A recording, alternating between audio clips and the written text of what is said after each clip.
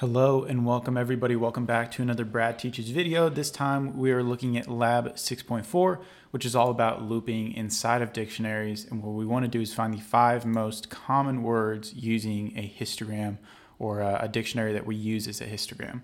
And you can see the first 2 things that we are told to do, or at least we're given a strategy to do this by our lab, is to start these 2 functions. One is text to word list. You can see there it takes an example paragraph as an input. And then it does pretty much everything we did in lesson 6.2. And in lesson 6.2, we took and we cleaned up that paragraph. We assigned it to individual items in a list. And then you can see on line 16, my count frequencies. And you know what? Matter of fact, we need to make this text just a little bit bigger for you. And to do that, in case it's something maybe you haven't seen, you just go to the editor, you go to font, and I'm going to change my text to size 14, and I'm going ahead and apply that. You can see it's a little bit bigger now. But regardless, on line 16, I count frequencies. I take in the word list I create right here, and I say histogram is equal to a dictionary, and then I loop through and I give each one of those histogram keys a value. And we're going to use that later on because our next thing that we have is something called run find max value. So this is our new function that we want to use to actually find the max value of each key, or I should just say of the key that has the max value inside of our dictionary.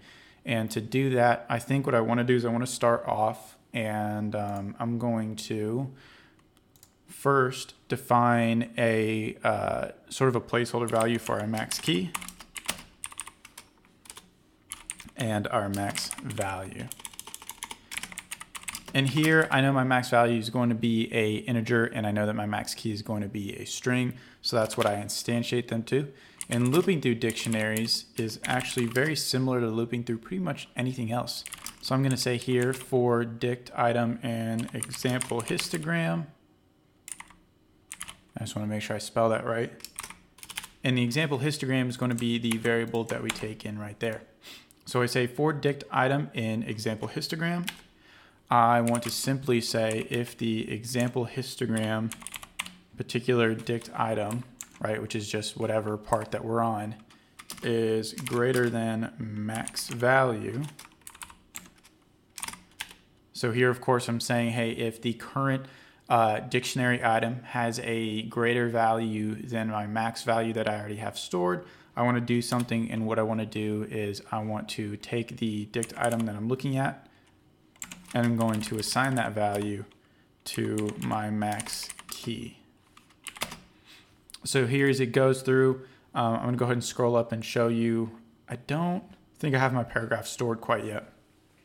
But let's say that the word A, just the letter A used as a word, is the highest amount, and it's used 5 times where anything else is used only 4. It's going to see that. It's going to see that the dictionary histogram item has a higher value at 5 than anything else because the next highest value might be 4.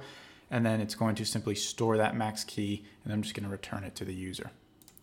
So here, another thing I also want to do just for the sake of troubleshooting later potentially is pretty much what I already did. And just say, I just want to store my max value for later, just in case if I need it. You never know. And after I do that, I am going to exit the loop, and I'm going to return my max key right there. And that's pretty much it for that definition, right? We loop through that dictionary using this very convenient keyword and our for loop. And we're just going to say for dict item and example histogram, which I'm passing in up here. And it really is that simple. Now, the last thing that we need to do is we need to actually use all these in tandem.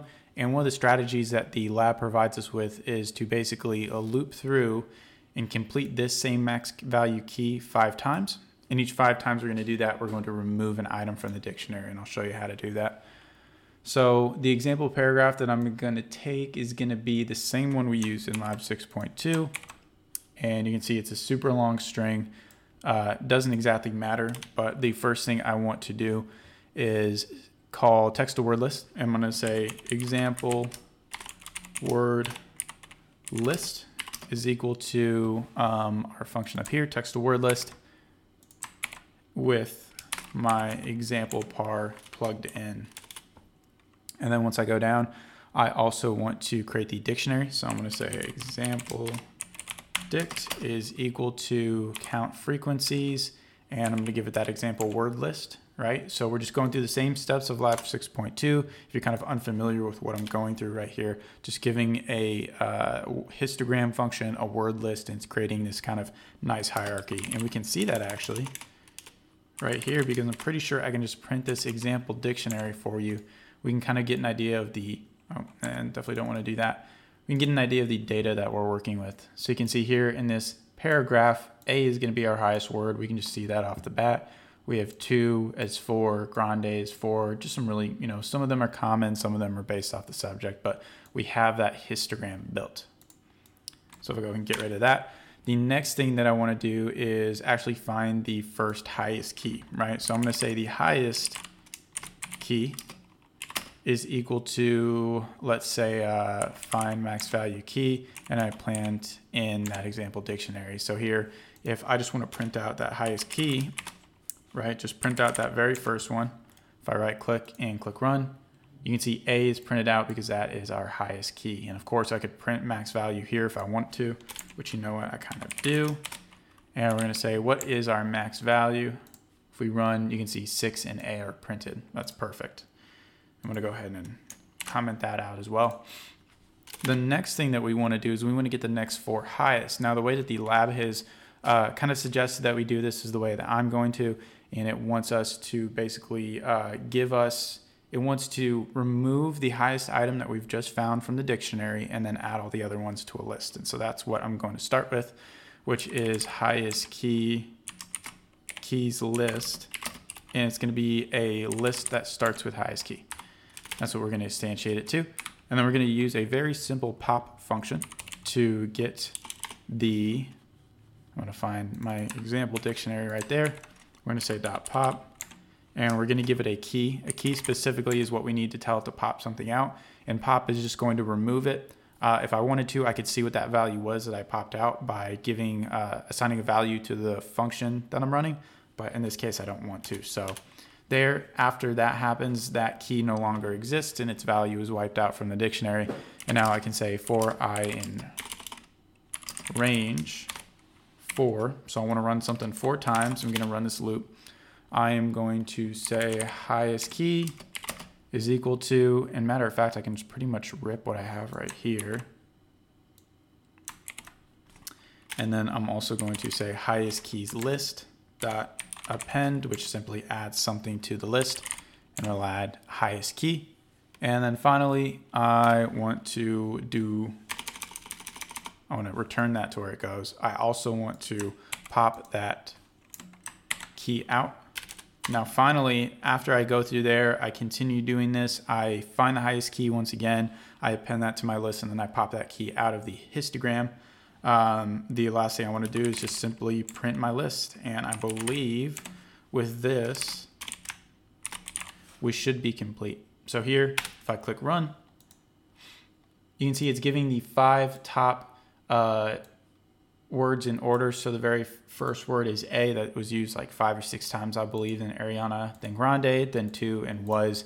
And the way that that works is because I'm finding the top item in my histogram list or my dictionary, and then I'm popping it out, so that no longer exists.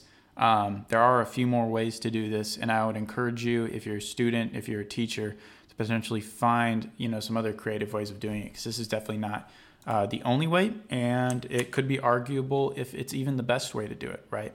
But that is pretty much all there is for this lab. Thank y'all very much for tuning in.